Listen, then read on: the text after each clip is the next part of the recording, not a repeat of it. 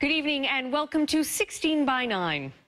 As the dollar and the euro continue their slow path to recovery, some people are trading in their money for a currency that is already booming. It's called Bitcoin, and it's the currency of the internet.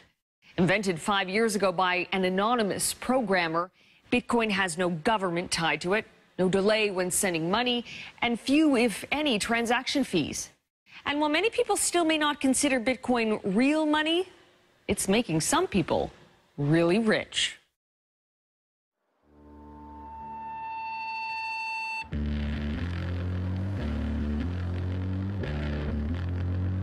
It has been the scene of many uprisings.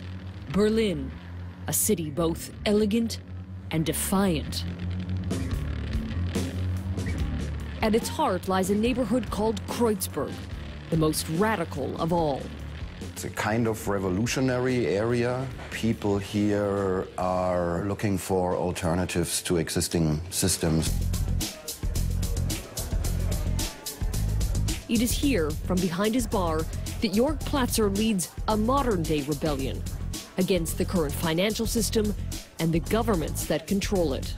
It's a digital money that can be transferred at almost no cost in split seconds around the globe from human to human. What he's talking about is Bitcoin, an online currency that is taking off. That is 0.0353 Bitcoin, please. Bitcoin is different than anything you're used to.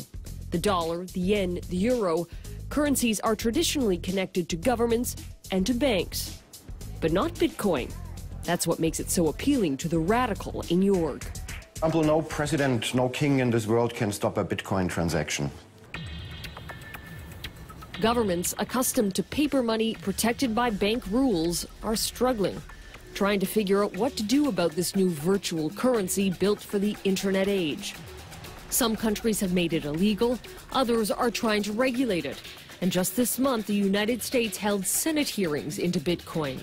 Bitcoin should not be regulated, Bitcoin cannot be regulated, and governments should just take the fingers off Bitcoin. Aaron Koenig is a libertarian who's very public about his view of governments and their banks. We need a different monetary system, and Bitcoin can be it. He blames them for the world's financial woes.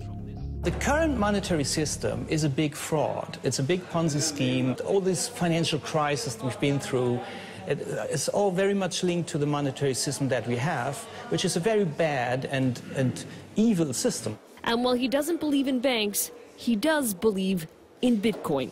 I'm happy not to have my money in the bank because I don't trust banks. I'd rather have my money in gold, silver, real estate, Bitcoin, because that's safe. Germany is the only country that's given Bitcoin the official stamp of approval, deeming it private money. So here, at about 24 shops that accept it, you can use Bitcoin just like you'd use a euro. Jörg's bar was the first to accept Bitcoin and has become a gathering place for believers. We are from Holland. We made a decision to make a road trip to Berlin. I want to spend some Bitcoins because they are one of the places to be at the moment. Jörg is absolutely certain Bitcoin will eventually be used everywhere. I'm as confident about that as I was 25 years ago about email when everybody told me, Jörg, who is ever going to send these funny computer-to-computer messages? That's got no future.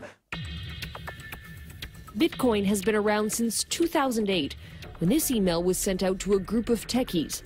It talked about a new electronic cash system, and it was authored by Satoshi Nakamoto, a person or group of people who remain a mystery. The premise of Bitcoin can be tricky to explain. Bitcoin is a cryptocurrency, virtual money that exists in cyberspace. What is Bitcoin? Bitcoin is the first decentralized digital currency. While governments make new money by printing more at the mint, Bitcoins are mined, not unlike gold. Except here, a supercomputer, or even a computer whiz, mines new Bitcoins by cracking a complex code unique to each Bitcoin. With Bitcoin, miners use special software to solve math problems and are issued a certain number of Bitcoins in exchange. When a code is cracked, the person who owns the computer now has a new Bitcoin. And like a lump of gold, they can sell it or use it to buy things. Bitcoins are transferred directly from person to person via the net, without going through a bank or clearinghouse.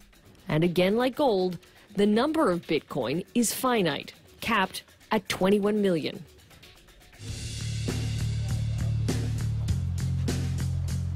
We wanted to try out Bitcoin, so equipped with a digital wallet that we downloaded onto a smartphone, we gave it a shot.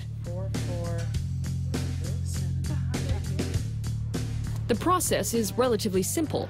That's my wallet with my code. Our phone scans a code, and Bitcoins instantly go from our digital wallet to the stores. And you've received 0.01572 Bitcoin. Bitcoin to me, yes. Unlike a debit card, the transaction doesn't go through a bank.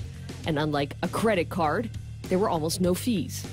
You can really compare to the internet in the early 90s. Not that many people used it, and when you try to explain it to somebody, everybody would say, who needs that? It's just for computer freaks. I heard it all before. Hello? Aaron Koenig is so convinced Bitcoin is the way of the future that he's running a Bitcoin exchange. This may not look like a typical trading floor, but it works the same way.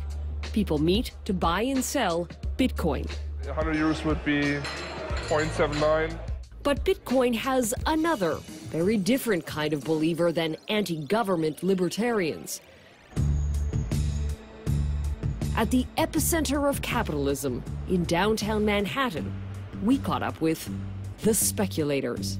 The problem being a Bitcoin company right now is they want to invest too much money. Jaron Lukasiewicz, Charlie Shrem, and David Johnston. Think of them as the new generation of dot-com millionaires. Every major venture capital firm in the country is looking to invest in our company, and they're very serious about many companies in the space. All three created Bitcoin startups and reaped the rewards of investing early. When you first bought Bitcoin, how much was it worth? 35. I think 17. $14.56. And how much is it worth today? Gox I saw this morning at 200 and Bitstamp at 190. That's incredible. Yeah. It's just the beginning. Since we recorded that interview in October, Bitcoin has multiplied more than fivefold in price, cracking the $1,000 mark for one Bitcoin. So there are still millionaires to be made. Absolutely. There are billionaires to be made. Perhaps the first billionaires to be made will be the Winklevoss twins of Facebook fame, who reportedly own 1% of all Bitcoin.